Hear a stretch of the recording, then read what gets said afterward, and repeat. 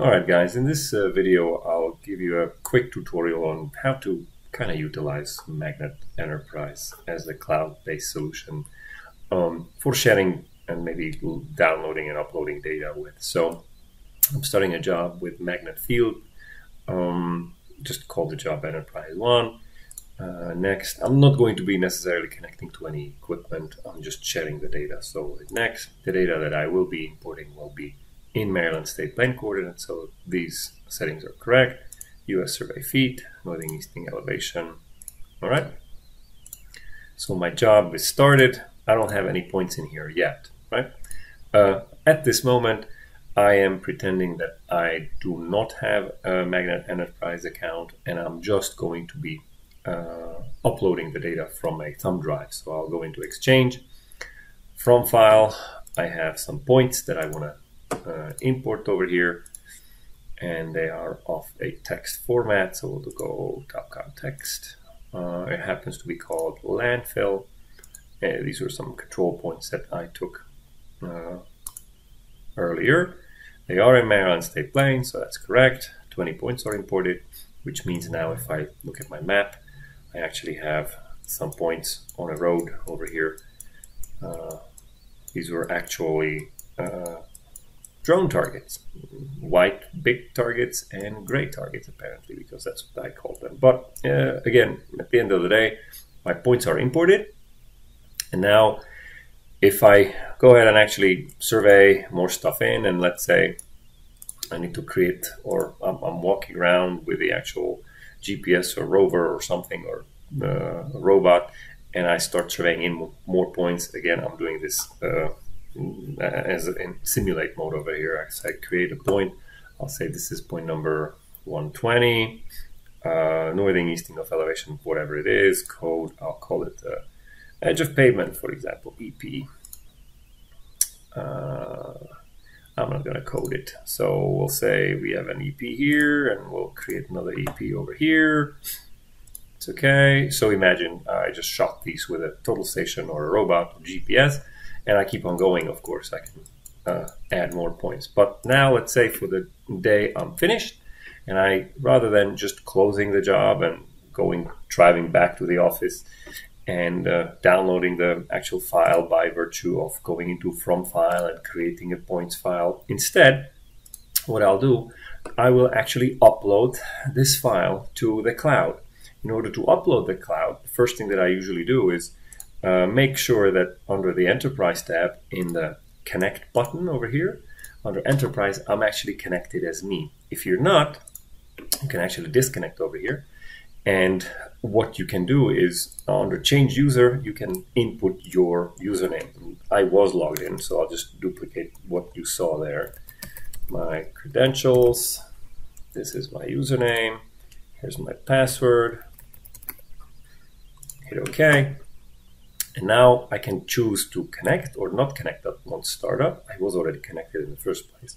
If you leave this check, every time you start a job, it'll automatically try to connect to the cloud. So we'll say, sure, I'm happy with this, hit connect.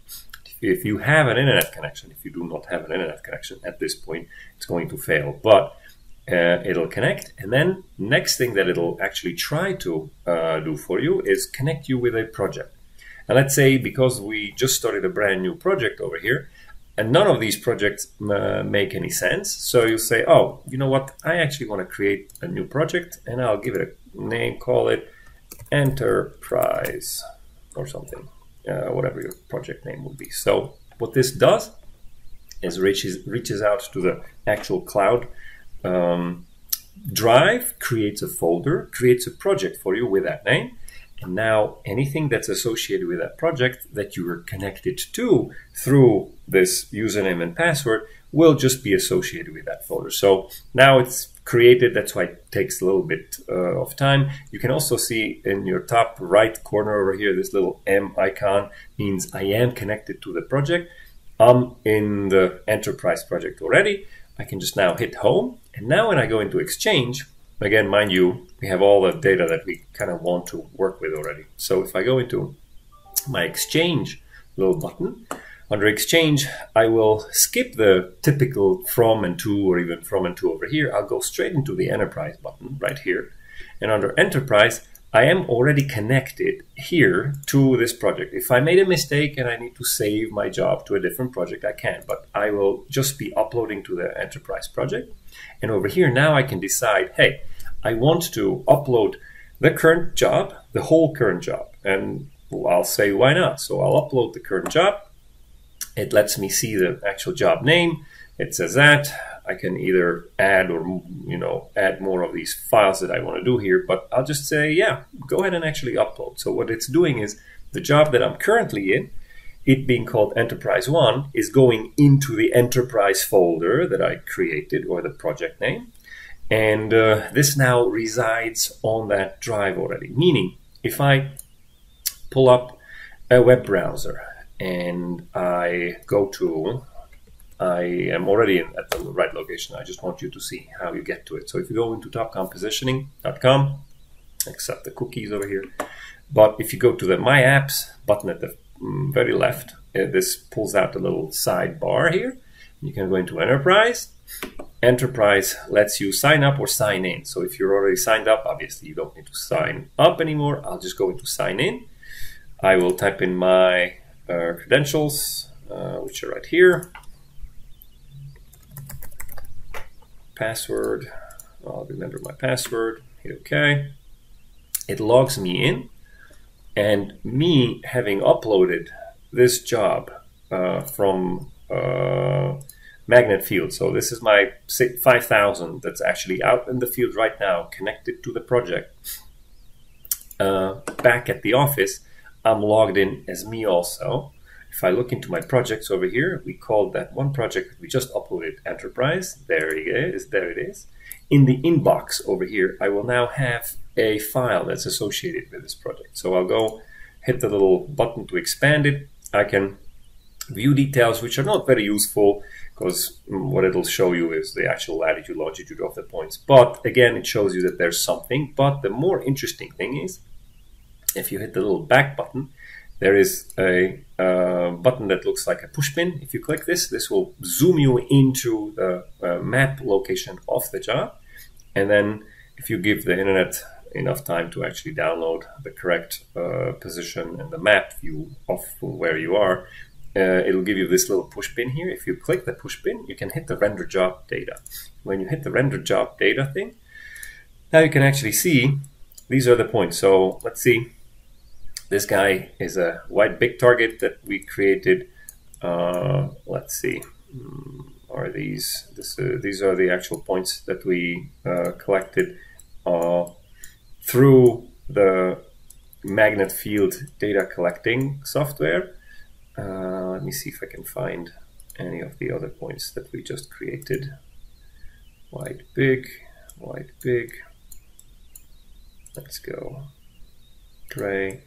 So you can see that the actual data is here. If I want to, I can download this data to my computer. My computer is now downloading the file, and I can open this file. Now, if I downloaded, if I wanted to download just the coordinates for this thing, what I would do is in magnet field, I will go into Exchange, and I'll create the actual text file out of these things. So I'll go into to file, and I'll say points. Top context custom, that's correct.